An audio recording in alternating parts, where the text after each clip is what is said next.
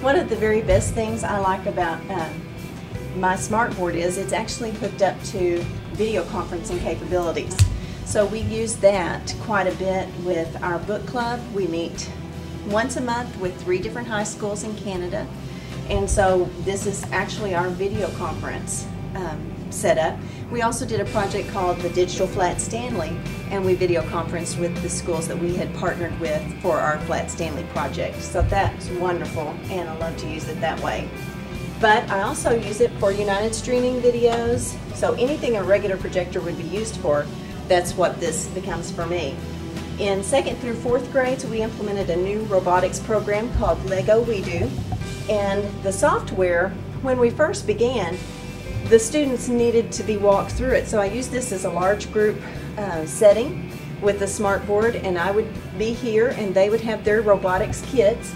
And so the first project, I would just let them do the dancing birds. We would go through the video and it shows the setup, what they're actually going to be building, presents the problems. They wanted to create dancing birds that spin different ways. And so this was a great science math collaboration with the robotics. And as it skips forward, it will break down how to build it. It talks about the gears. So the students would be at their individual, they actually worked in partners for this, they would have their individual kits working in groups, and they would build it step by step, and I would explain the names of the bricks for each one. Everybody could do it together. So that by the 3rd lesson, they were building their own projects by themselves using computer software at workstations and in teams, and that was a great way to start that project.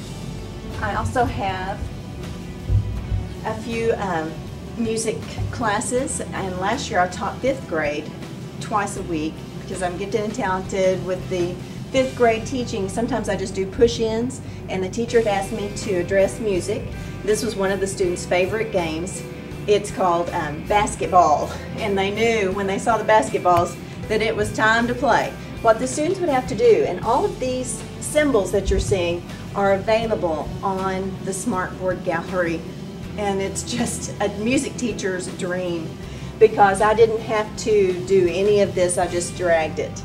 So what the students do, I can cover up using my screen. So the students would be divided into 2 teams, and they would play basketball, and the basketball is big at our school, so they would have to play this rhythm after I'd introduced basic, short, long, quarter notes, half notes, time signatures, you can see. The student then from their team would have to clap or play on rhythm sticks this rhythm exactly. If they did that, they had the opportunity to shoot a basket, which was a small ball into a laundry basket. And so it was highly competitive, totally fun.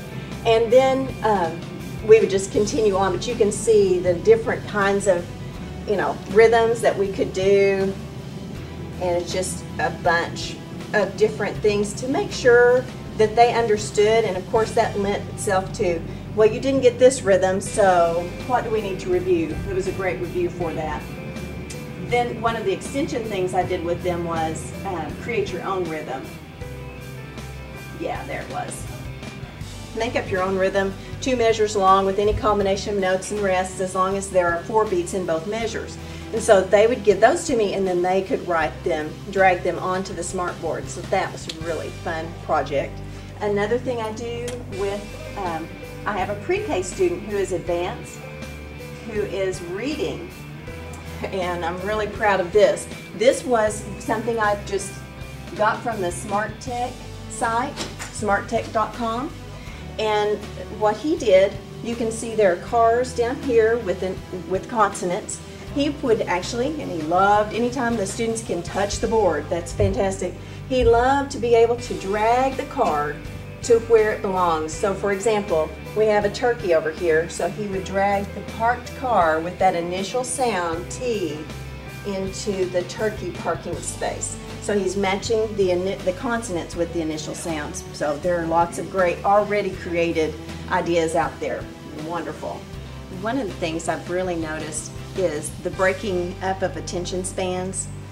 If I can have them doing something as an opener, when they first walk in the door, attention grabber, That's awesome. Bell starter, whatever, bell ringer, and that's been a great thing. And then having them work individually on something, but then drawing them back in when I have instruction to give them, using that to focus, that's really been terrific. And then after they do their individual work, as additional practice, we could go back. We did a great thing with analogies. That was so much fun. They took turns. I had an analogy written with the space missing, and so that just enables me not to have to do it over and over and over. I can store these lessons, and so I think that's really something, creating a library that I can draw from. Very easy to use. It's so natural to the students. We come from the iPod generation where I touch it, it happens, and so it really is very easy, and I just wouldn't teach without it, honestly. So they enjoy it so much because it does interact with them. They are engaged. I know when they're moving from their seat to do something on the board, everybody's wanting a chance to do it, so it's great.